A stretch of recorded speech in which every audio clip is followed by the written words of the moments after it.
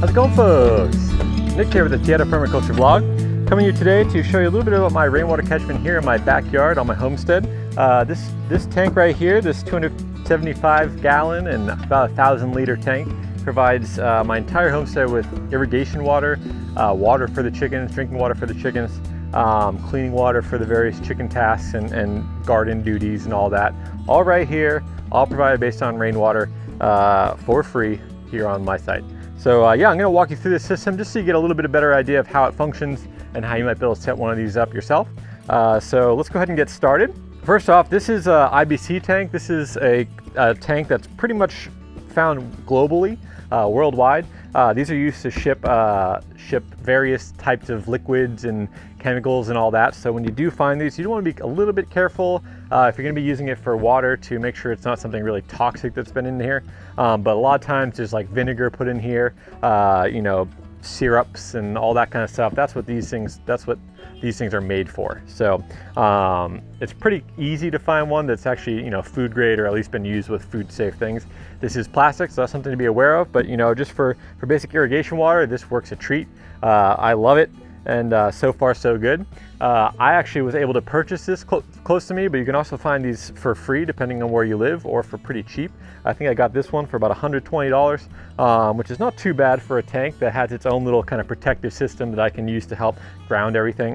You can actually take the tank out of this plastic or this metal frame if you wanted to. But for me, it's nice to have because it helps kind of ground everything right down to the ground and makes it nice and easy for me to work with. Oh, check it out. We got Otto here. He always comes and finds me when I'm doing my vlog, huh? Want to come up here? Check it out? I don't think you've actually been up here yet. What do you think? Good boy. So let's go ahead and go through the entire system. We'll start with where the water comes in. We'll go through all the piping, all the drainages, all the flows, all the spigots, all that kind of stuff, just so you guys get a really good idea of what this system is, how it's set up, and how you might be able to replicate it where you are, all right? So yeah, let's go ahead and start with the inlet. Good boy. All right, the water starts its journey from the roof. And from the roof, we have these pipes that go right through the kind of roof structure here and drain. That one actually used to look like this right here, or any of the other ones that kind of basically shoot the water straight out and down into this main drainage I have here on the property that runs through the entire landscape. This is just something that's actually a city installed drainage. So this is just something that's part of my site here. So yeah, here, this is where it usually would go, just flow down and go into there. So instead of that, I just cut it off, added a 90-degree elbow there, and then I'm able to take that water and send it to where I want. So what I did first is it goes right through a leaf guard. This leaf guard basically takes all the debris that could be flowing in that water and just prevents it from getting into the tank, or at least prevents most of it from getting into the tank. It's actually self-cleaning, which is really cool. So you can see it actually has an angle to it, and so as the water flows, it's naturally pushing all the debris down and off every time as that water flows down. So it's really nice. It actually is pretty much self-cleaning. You can pull that little top part off, that tab off, and the entire screen comes off, so you can wash it nice and easy. So it's a really cool system. You can see here, I actually have it, I just used a fitting to connect it down into a 2-inch pipe here where I have another elbow. And from there, we're going to come straight across to the tank. Now, I plan at some point to add a little bit more support to this pipe, but currently it's working just fine as is. Everything's really strong, and over there it's really connected to the wall, so I'm not really too concerned about that side. And obviously here it's connected to this inlet. So basically what happens is the water goes through the leaf guard to take away all the extra debris, down, over and across, and it enters here. And from here it falls straight down into the tank. So that's the basic flow of the inlet, right? So a couple little things to note here. This cap here, this is the standard cap that comes with the IBC containers, and actually it's already plumbed. It has basically an inlet there for, I believe it's 2-inch, at least on mine it was a 2-inch pipe thread, National Pipe Thread, NPT, opening there. So I actually could just screw right into that and immediately start adapting into PVC pipe, which is really useful and really handy because I didn't have to get any sort of extra adapter or anything like that. So do check if you have one of these tanks and you're not sure if you actually have that. There's a little bit of a tab on top of here, and I just pulled that tab off and that revealed where that little opening was. So that was a really great thing I learned. So yeah, I basically added that right on in, and that's how I got all these adapters attached. So this is the inlet pipe. It comes in. So something that's really important is you always need to have a vent, right? You always need to have a place for the air to escape as the water is filling. Otherwise, you're going to create a pressurized container, and that's going to be very hard to actually fill with water. So what I have here is basically just a sanitary elbow here. So that's going to shoot everything down here, and I have a T, or it's just really a sanitary T. And at this T part, I just have a loose fitting. This is basically an end cap here, a clean out pipe, a clean out cap. And I just don't screw this all the way in to close it off. I just leave that nice and loose, and it's actually usually loose enough where I can just pull it straight off. But I just usually have one thread closed just so it has a little bit of tightness to it so it can just pop off randomly. So that's how the air can vent out. Just that little bit of air flow is really all you need. You don't need this to be open. You could if you really wanted to, or put some sort of screen over that to prevent mosquitoes and stuff from coming in. That's kind of the key. You want to avoid mosquitoes and everything and other insects getting into your water tank. So that's why I have this closed, and that's why on this side of the system we have that screen before the water enters, so mosquitoes can't get into this system. Really, really important, especially here in the tropics. So water goes down and into the tank here. So, and that basically fills the tank. Now, once this tank is full, it's already all the way up. What actually ends up happening is this right here is a little bit higher than this outlet. So this whole area actually gets pretty much filled with air and creates a little bit of a vacuum, and same with over there on the other side. So what ends up happening is the water ends up to about this line, and then as more water tries to come in when the tank's already full, actually backflows up and naturally takes the easiest path, which is right here. And over here you can actually see I increase the size to a 3-inch pipe. Now that's just to make sure that I have you know, really, really easy drainage and flow. I don't want this to ever be blocked, especially if this tank is full. I don't want this to be kind of backed up in any sort of way.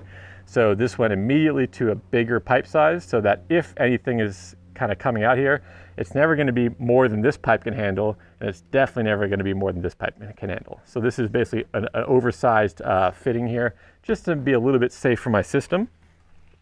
That comes on over here, and again I have another sanitary tee, this time a 3-inch one.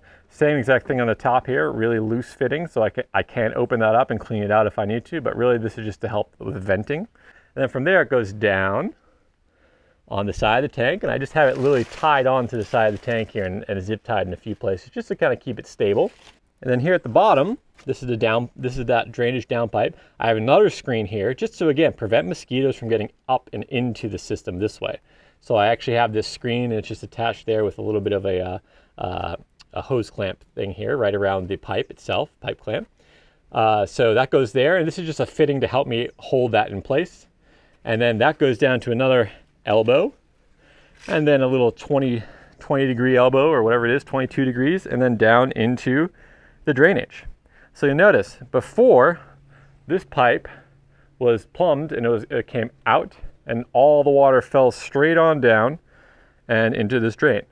Now the water just takes a little bit longer of a path, fills this tank, and then comes back out and goes right back down into the same exact spot. So I haven't really changed the water flow on site at all. I just basically made it work for the system that I'm trying to install and use this specific location. So I'm not changing really the water flow, I'm just keeping the water here on site a little bit longer, and then it continues down the way it would have gone anyway.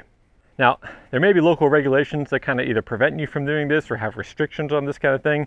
So keeping that in mind and trying to make sure that all your excess water always goes back into the same waterway it would have gone into. It's a really easy way to kind of help get, not necessarily around those, but help make it a little bit easier to actually install a system like this if you live in those kind of places where they do have regulations about rainwater catchment or tanks or anything like that. So that's something to keep in mind. All right, really quick overview before we keep moving. The water comes off the roof, goes down through the leaf guard, comes across over. It can vent up here, otherwise it goes into the tank. When the tank fills all the way up, that water just comes right back out the same way it entered, goes over through this bigger tube, and then down and into the drainage. And that's the natural water course. All right, so now we got the inlet and the overflows taken care of. This is really important to consider, especially if you have really heavy flows like I do here in the tropics. So that's just something you always want to keep in mind, and always have a plan for where the water goes when the system's full, or you have a major rain event, and you just want to make sure that your system is sized to handle that kind of event. One other thing I'll note about the pipe inlet here is I'm only using one of my downspouts here, and that's intentional. Again, I live in the humid tropics in a tropical rainforest, so I have a lot of rain on a yearly basis and on a weekly basis. We have a lot of rain. So I could easily add another one of these downspouts and have it connect in here. Tank would fill faster.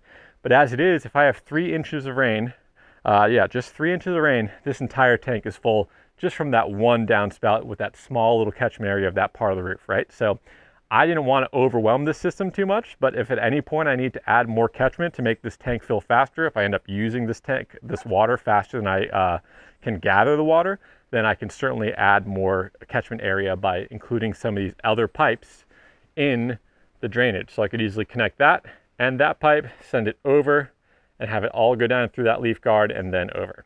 So that's something we could do to improve the system in the future, but for now, I'm happy with it as is. All right, so now let's go to the outlets.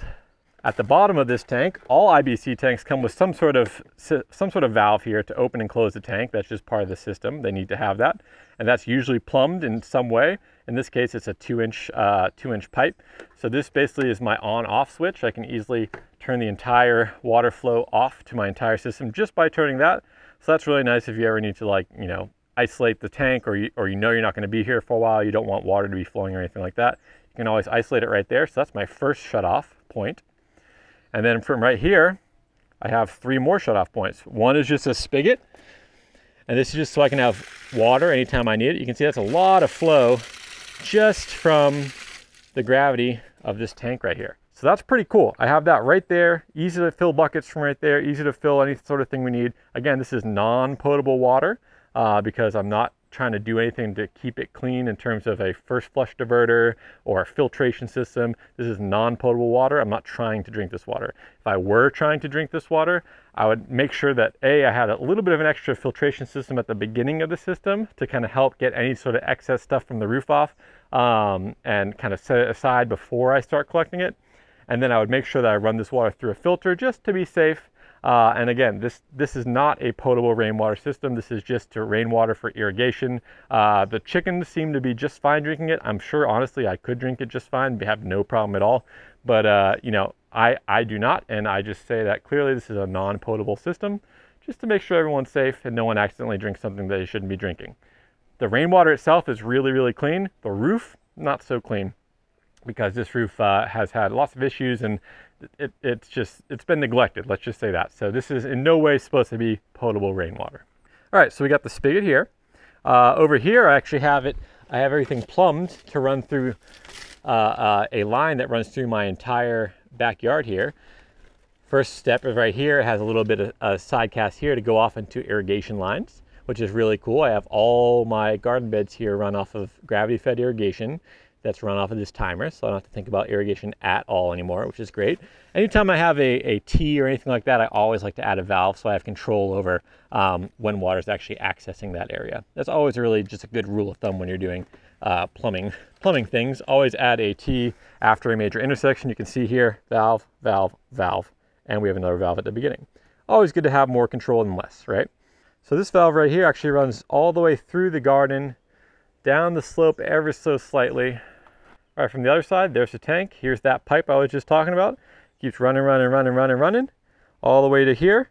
It has a corner right here, comes on over, and ends up right here. Now I have this raised. This is still just below the level of the tank up there, the tank outlet, so I'm not gonna create any sort of weird gravity flow issues here. But again, anytime I have an outlet, I have a control valve. That's always important. This right here is just a little bit of a filter to keep the water, to filter out anything that's in that water before it goes into the irrigation lines, because I have this basically teed off here, so I want to make sure that both of them are filtered there. And then this one right here, this is just water that I can use for the chickens. And again, that's just gravity fed from that system there, which is really cool. And then right here I have a timer, and that's the timer for the bottom parts of my irrigation system. So just from this rainwater tank, I can irrigate my entire backyard garden area, which is really cool. All gravity fed, no pumps needed or anything like that.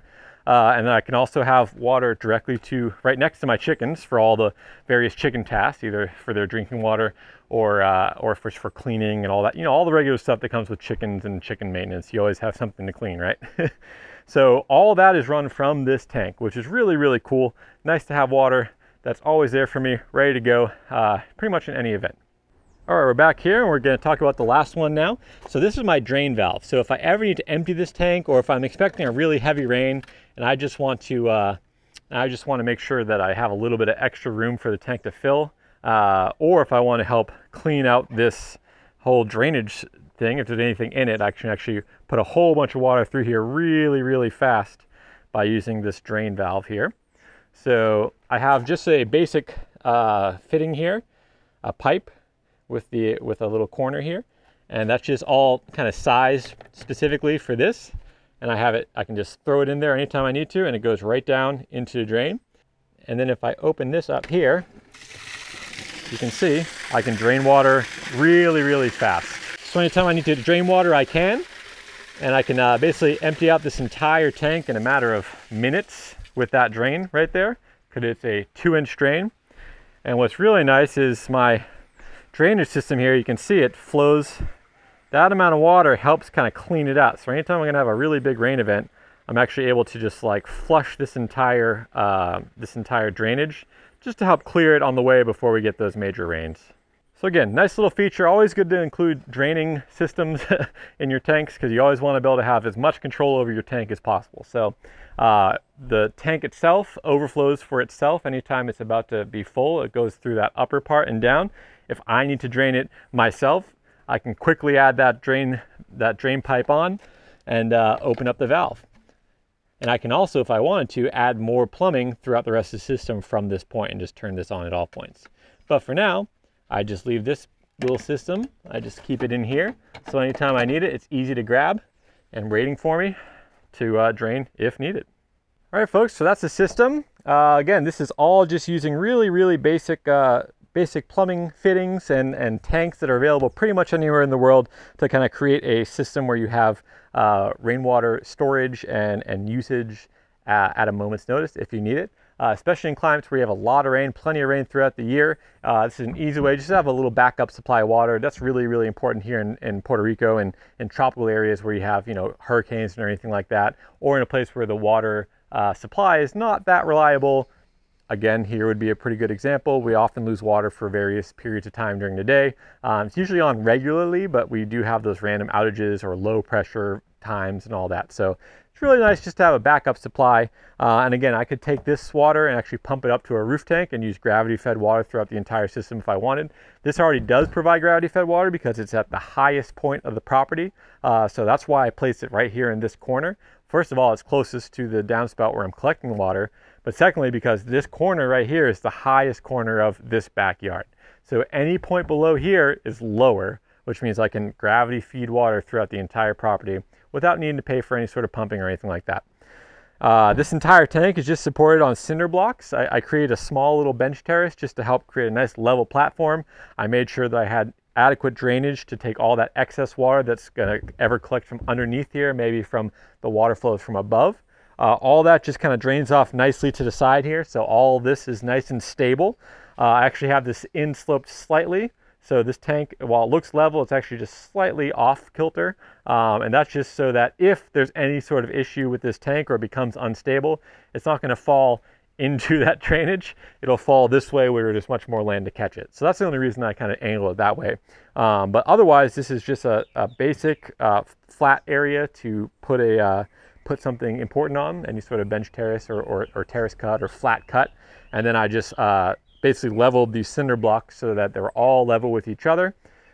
Then pop the tank on top and started filling. So this was a really fun project I did over the summer when I had a little bit of extra time to kind of dedicate to it and also just to prepare for that hurricane season. We ended up not really needing it, but at this point I have automatic irrigation throughout the entire backyard. So that's a plus. It really minimizes my management time back here and allows me to focus less on watering the crops and more on maintaining the gardens, adding new systems, maintaining the existing systems to a better degree of attention. So yeah, something I really recommend.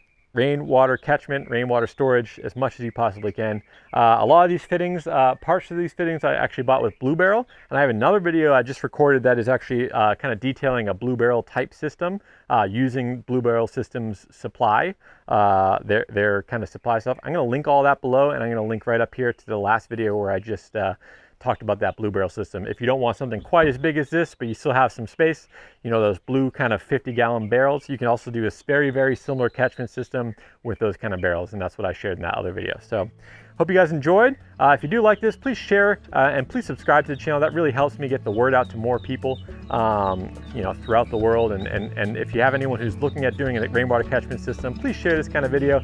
These kind of basic setup things is something that I found pretty lacking. Just basic, this is how it works, this is the system. I found that lacking on YouTube, so I just wanted to make sure I created that so that you guys have something to refer to when you're getting your system set up. So happy to answer questions if you leave them below, and otherwise, thanks for watching.